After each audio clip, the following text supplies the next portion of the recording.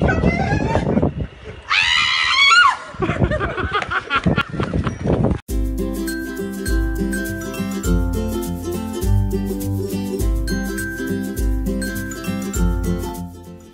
YouTubers, this is a very specific video.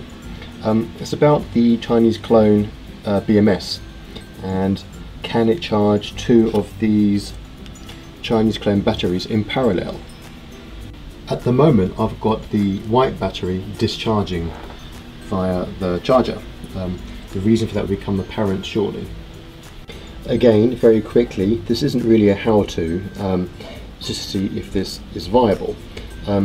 If you're going to do it, you'll need to turn this connection and this connection into two via a Y adapter. You can make one yourself or buy them. I did a very temporary and jury-rigged thing here where the balance leads to there, and I bought this to go into those there. Just give me a second to plug that all in, and the finished wiring should be something like this. There's the BMS, and each of those sockets or plugs become two via a Y splitter arrangement.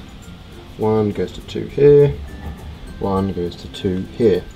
So those two will go to one battery and those two will go to the other battery.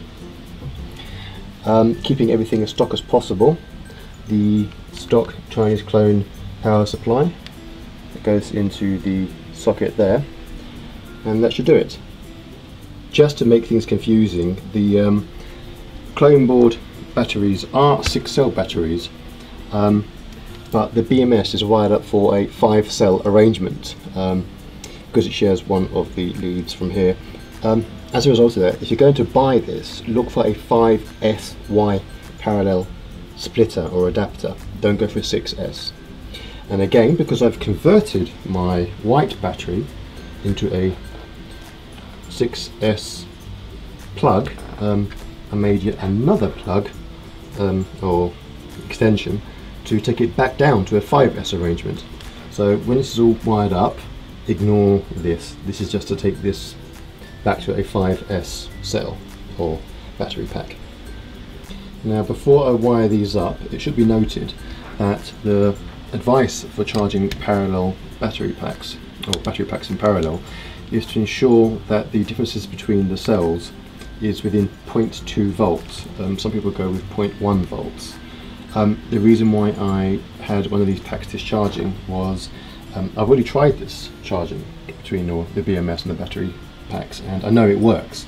And they were too close, so I discharged one of them to increase the difference, only to 0.1 of a volt, which I shall show you now. This is the white pack, and we have 3.8, 3.8, 3.8, 3.8 and so on. The black pack now, and this is the black pack, and we have 3.9, 3.9, 3.9, 3.9 and so on. So they're within 0.2 volts. Something to keep in mind when you connect the two battery packs together, even before you connect it to that, use this first, the thicker of the leads. There will be initially a high surge of current between the two battery packs as the voltages try to equalize. As you can imagine, connecting these together in parallel, one will be higher than the other, so there will be something going on between the two of them to try to match. You need thicker leads to accommodate that initial surge of current. What I tend to do, and I don't think anyone else does this, I think I'm probably erring on the side of safety, but I will connect that to the thicker leads first, wait 30 seconds, then connect those to the Y adapter, wait another 30 seconds as each individual pairing of cells or pair of cells equalize. For example, say that was cell 1, 2 and 3, and that's cell 1, 2 and 3. These will be seen as one cell by the charger or the BMS. These will be seen as another single unit of cells, or a pair, and again with those. And between those two will be a surge of currents, and between those two and between those two, as they try to equalize and match. That will be done via the thinner leads. So do the thick ones first, get that initial larger surge of current out the way, then do the thinner one. And again wait 30 seconds and then connect to the BMS. Okay, first thing, to use that, to connect those two together and wait 30 seconds. Okay, I've done that and waited 30 seconds. Now I'm going to use the thinner gauge wires to connect the balance leads and wait 30 seconds. And that part's done. Again, keep in mind, this bit here is the adapter I made to reconvert this cell back down to the same connections as this.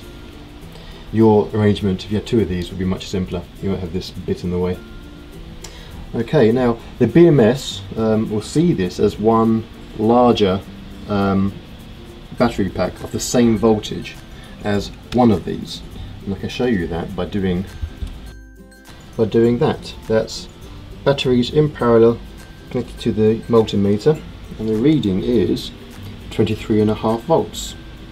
Now to connect the leads to the BMS.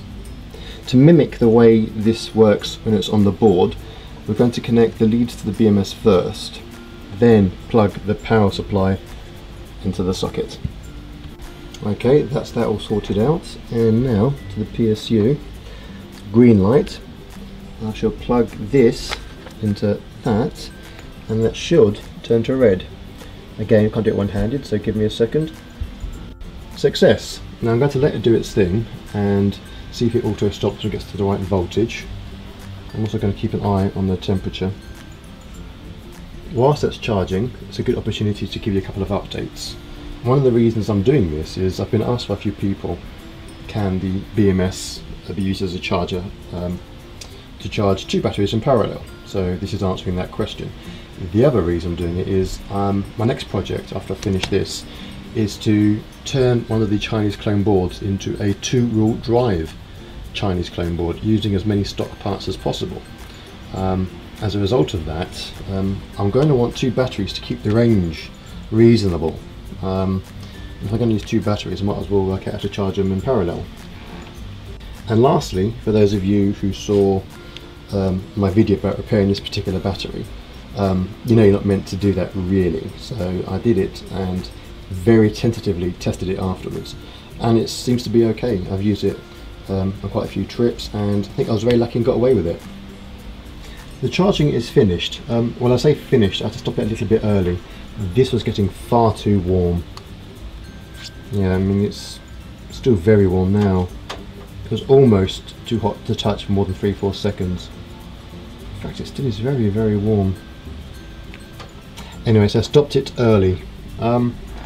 This is fine, not a problem, it's the power supply. So let's quickly check voltages on this. Because I ended it prematurely, I don't expect it to be exact or the same, but I do expect them to be coming together in voltages. So let's have a look. Okay, white battery first, the first cell.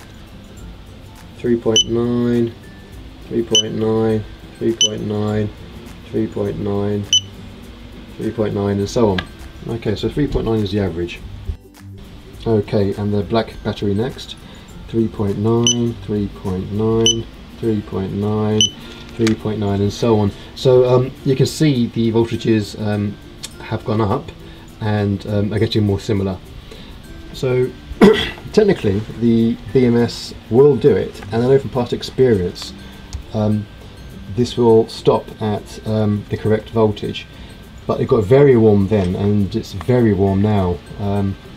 So I wouldn't do this, at least not with this.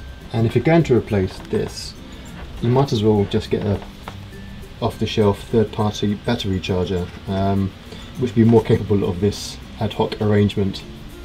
Yeah, so technically that will do it, that won't, and I wouldn't bother anyway. And I almost forgot, so until next time, bye for now.